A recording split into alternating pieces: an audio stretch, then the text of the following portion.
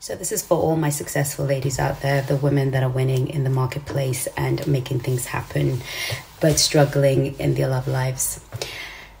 What you need is a man who is happy with his lot in life. Whether that man has become a billionaire, millionaire, sells chicken in a chicken shop, owns a little chicken shop, a little mom and pop shop. You want that guy. You want a guy who is happy with his lot in life. The reason for it is when we are successful and go-getters, we want somebody who matches that energy. Unfortunately, that energy will inevitably introduce competition.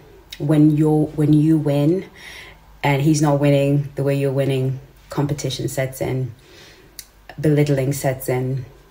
A lot of successful women will attest to the fact that a man turned on them at some point in that loving relationship. Also, when we start cajoling a man who is happy with his lot in life and saying, hey, look, you could be more. We could turn that chicken shop into a Michelin star restaurant in the center of London. You're saying to him, you're not enough. You're not good enough as you are. And eventually he might try to serve you to keep you. He might try to reach for the dream, but he will grow in resentment to you. He will be resentful because he will know that he was never enough.